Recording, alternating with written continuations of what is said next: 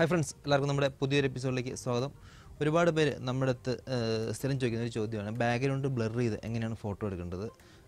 അതുപോലെ ഒരു bouquet effect അല്ലെങ്കിൽ ബാക്ക്ഗ്രൗണ്ട് ബ്ലർനെസ് കിട്ടാനായിട്ട് ഏത് ലെൻസാണ് ഉപയോഗിക്കേണ്ടത് എന്നൊക്കെ ചോദിക്കാറുണ്ട്. അപ്പോൾ നമ്മൾ സ്ഥിരമായിട്ട് പറഞ്ഞു കൊടുക്കുന്ന ഒരു കാര്യം പ്രൈം ലെൻസ് യൂസ് ചെയ്താൽ കുറച്ചും കൂടി ഒരു ബാക്ക്ഗ്രൗണ്ട് ബ്ലർ കിട്ടും.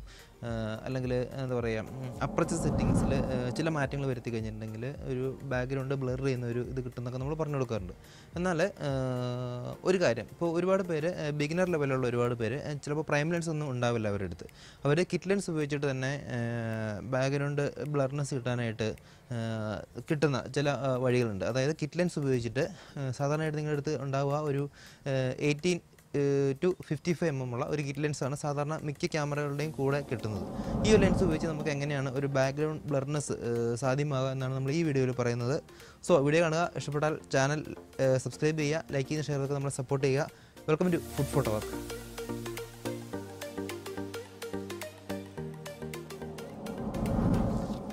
നമ്മളിന്ന് യൂസ് ചെയ്യുന്നത് ഒരു 1855 mm വരുന്ന ഒരു കിറ്റ് ലെൻസാണ്. പ്രധാനമായിട്ടും ഒരു ബാക്ക്ഗ്രൗണ്ട് ബ്ലറിനെ എഫക്റ്റ് ചെയ്യുന്ന 3 ഘടകങ്ങളാണ് ഉള്ളത്. ഒന്ന് അപ്പർച്ചർ സെറ്റിങ്, 2 ഫോക്കൽ ലെങ്ത്, അതായത് ഏത് ഫോക്കൽ ലെങ്തിലാണ് നമ്മൾ ഫോട്ടോ എടുക്കുന്നത് എന്നുള്ളത്.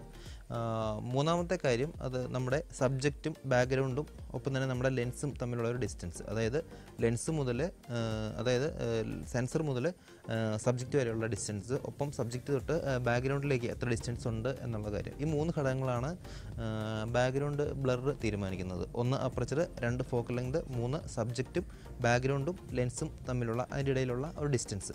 അപ്പോൾ നമ്മൾ യൂസ് ചെയ്യുന്ന ലെൻസ് 1855 mm ലെൻസാണ്. അതുകൊണ്ട് നമുക്ക് എത്രത്തോളം ബാക്ക്ഗ്രൗണ്ട് ബ്ലർനെസ് കിട്ടും എന്ന് നമുക്ക് നോക്കാം.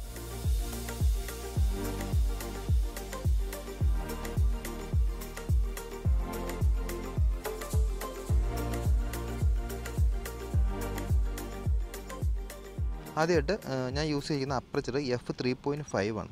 18 mm ഈ ലെൻസിൽ കിട്ടുന്ന മിനിമം അപ്പർച്ചർ, അതായത് മാക്സിമം ഓപ്പണിംഗ് എന്ന് പറയുന്നത് f3.5 ആണ്. ഇത്രയും അപ്പർച്ചറിൽ ഇത് സ്റ്റാർട്ടിങ്, അത് ഇത്രയും അപ്പർച്ചറിലാണ് ഈ ഒരു ലെൻസിൻ്റെ അപ്പർച്ചർ ഓപ്പണിംഗ് സ്റ്റാർട്ട് ചെയ്യുന്നത് എന്ന് വേണമെങ്കിൽ പറയാം.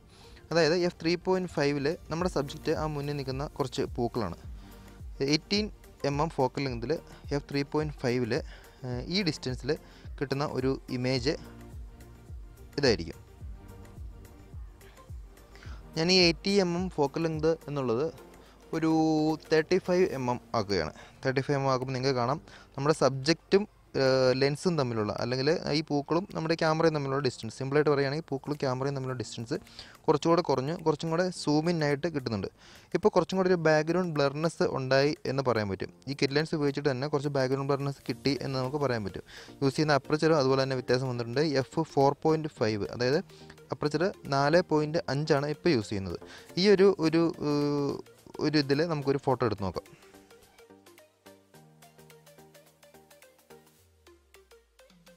നമ്മൾ കുറച്ചും കൂടെ ഫോക്കൽ ലെങ്ത് ഇൻക്രീസ് ചെയ്യുമ്പോൾ, അതായത് ഇപ്പോഴത്തെ ഫോക്കൽ ലെങ്ത് 35 ആണ്. 35 ഈ ലെൻസിൻ്റെ, അതായത് 1855 ലെൻസിൻ്റെ മാക്സിമം ഫോക്കൽ ലെങ്തായി ഫോക്കൽ ലെങ്ത് 55ലേക്ക് നമ്മൾ കൊണ്ടുവരികയാണ്. ഞാൻ നിൽക്കുന്ന പൊസിഷൻ മാറ്റിയിട്ടില്ല, അതായത് ക്യാമറയുടെ പൊസിഷൻ മാറ്റിയിട്ടില്ല. ഒപ്പം തന്നെ ഈ ഡിസ്റ്റൻസ്, ഈ പൂവിൻ്റെ ഫോട്ടോ തന്നെയാണ് നമ്മൾ എടുക്കുന്നത്. അപ്പോൾ സ്വാഭാവികമായിട്ടും 55 mm ക്യാമറയും സബ്ജക്റ്റ് തമ്മിലുള്ള ഡിസ്റ്റൻസ് കുറച്ചുകൂടെ കുറഞ്ഞ് കുറച്ച് അടുത്ത് വന്നിരിക്കുന്നു. കുറച്ചും കൂടെ സൂമായിട്ടുള്ള ഒരു ഫ്രെയിമാണ് നമുക്ക് കിട്ടുന്നത്. നിങ്ങൾക്ക് ഇപ്പോൾ കാണാൻ പറ്റും ബാക്ക്ഗ്രൗണ്ടിൽ അത്യാവശ്യം നല്ല രീതിയിൽ തന്നെ ബ്ലർനെസ് കിട്ടിയിട്ടുണ്ട്. യൂസ് ചെയ്യുന്ന അപ്പർച്ചർ f5.6 ആണ്. അതായത് ഈ കിറ്റ് ലെൻസിൽ 55 mm സബ്ജക്റ്റ് കുറച്ചുകൂടെ ക്യാമറയുമായിട്ട് അടുത്ത് വന്നു കഴിയുമ്പോൾ നമുക്ക് കുറച്ചും കൂടെ ബാക്ക്ഗ്രൗണ്ട് ബ്ലർനെസ് കിട്ടും എന്നുള്ളതാണ് ഇതിനകത്ത് മനസ്സിലാക്കുന്ന ഘടകം. അപ്പോൾ നമ്മുടെ ഈ ചെറിയ വീഡിയോ നിങ്ങൾക്ക് എല്ലാവർക്കും മനസ്സിലായെന്ന് വിചാരിക്കുന്നു.